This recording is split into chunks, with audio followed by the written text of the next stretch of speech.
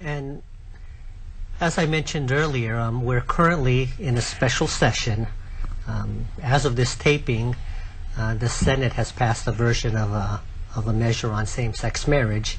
However, it has not been finalized, and that might not happen for another few days or a week or so.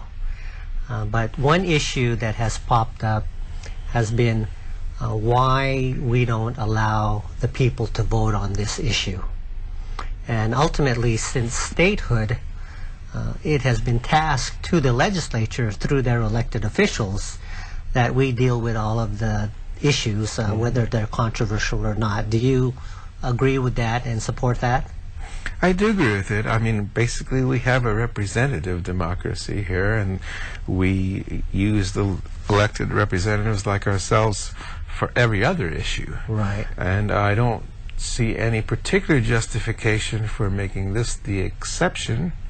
And in fact, there's reasons not to, because we passed a constitutional amendment a little more than 10 years ago that specifically gave that power to the legislature. Mm-hmm.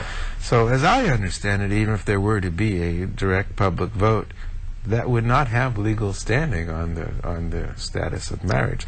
So not only ought we to do it, but we must. I don't think anyone else can do it. In my mind, the call for letting people vote is simply a fallback position in recognition of the fact that there seems to be support in the legislature to pass this. Yes. I don't personally believe that if we had a direct vote that it would change the outcome. I believe the majority of people support this. Civil rights for all at this time.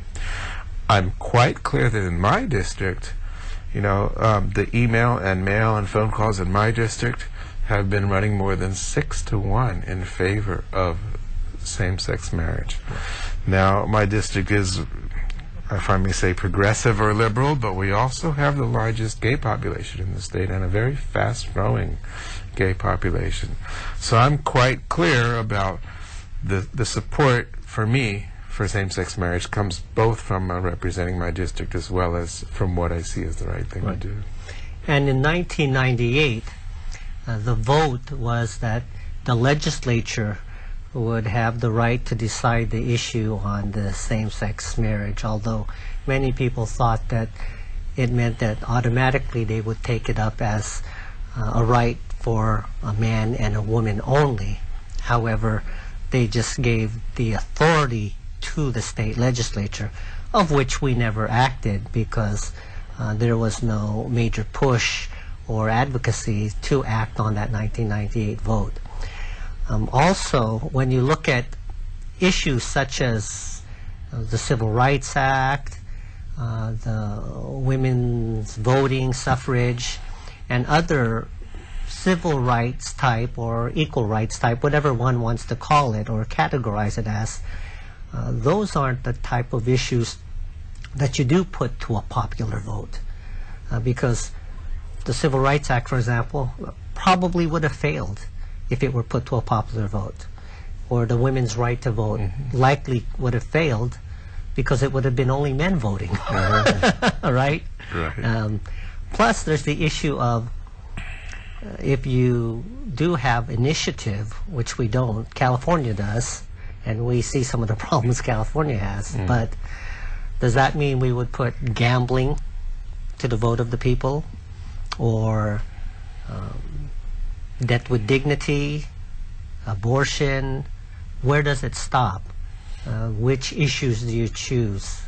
And then there's the concern that outside influences, big money, maybe a billionaire says, hey, I want to put money into television ads and newspaper ads and influence the outcome, versus having a vetted process where the voters, the electorate, can send in their emails, which they are. We've been getting thousands of emails over the last 8 weeks, and faxes, phone calls, where they can talk to their elected officials. And that's the system, as you said, that we have had since statehood. I think that you're exactly right, and I'm glad you mentioned the other civil rights battles of the recent past, or not so recent past, because I think they're exactly analogous to this issue.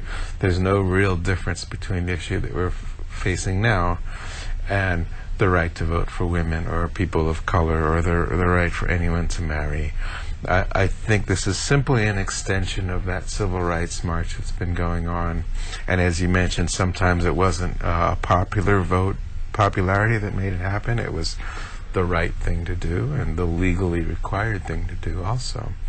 So I see it in that light.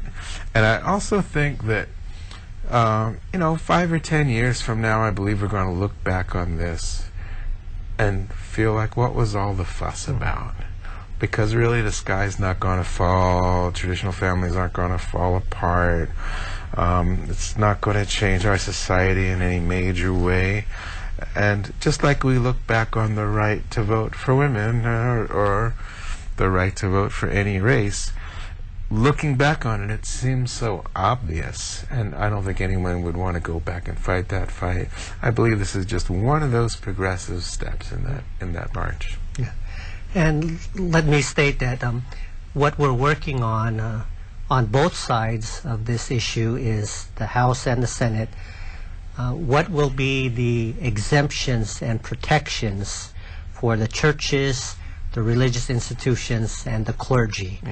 There's been a lot of discussion and debate on the public accommodations aspect of the law, and whether small businesses or facilities of the churches or institutions should be made available to everyone.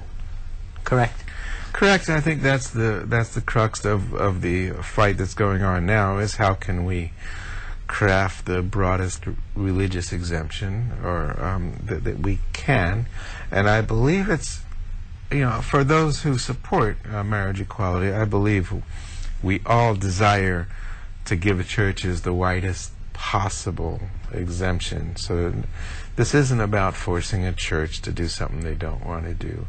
And really that hasn't been the issue in other states where this has happened, and I don't see that being an issue here.